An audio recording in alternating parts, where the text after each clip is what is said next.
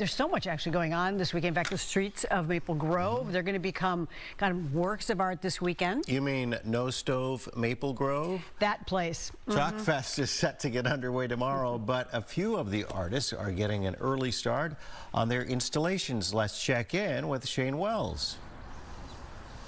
Good morning. You last checked in with us at the end of the 6 o'clock hour, and now most of these designs are really coming together. So if you saw it then, now you go, oh, that's what we were doing. Okay, so I love this one. Sharon here, our flexible dancer chalk artist. She did. Tell us about your boba butterfly. I was kind of inspired by the fact that I was looking for boba yesterday, and I was having a hard time finding what I wanted. And so I'm like, oh, I need to get boba. So this morning he's like, okay, we're going to chalk. I like butterflies. They're nice and easy. They're really fast. And I thought, I'm going to do a boba butterfly. Boba butterfly. I did not know I needed a boba butterfly in my life, but I love it. Beautiful. Okay, we're really seeing this eye come to life now. Are you interested in becoming a makeup artist? Because I like your work. You know, everybody comes to the fair looking at my portraits and they go, oh, nice makeup. I said, you want chalk on your face? I'll do it any day. No, Joel, we do not want chalk on our face. Joel came in from San Francisco. Sharon, who we just heard from Santa Barbara. Gabrielle is from Mexico, and she did a gummy bear, so she has a sweet tooth just like me. We have Leanna here. Leanna's owl.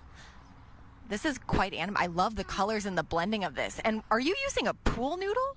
Yes, these are amazing for spreading chalk around.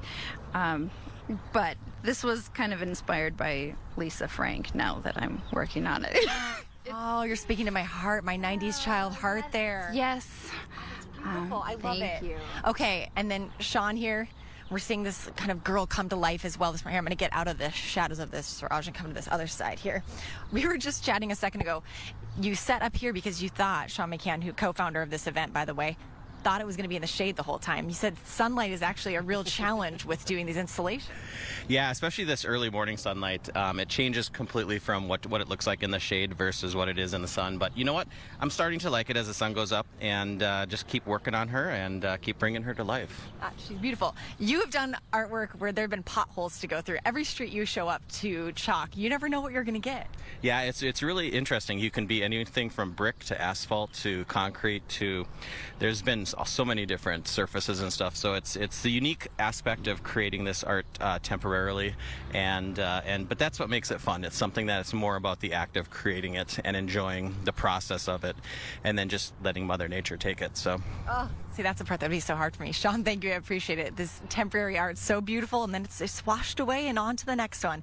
If you guys want to learn more, you can head to chalkfestmaplegrove.com. The event is tomorrow and Sunday, 10 to 5. Food trucks, music, obviously 54 huge chalk installations to check out as well. Back to you guys.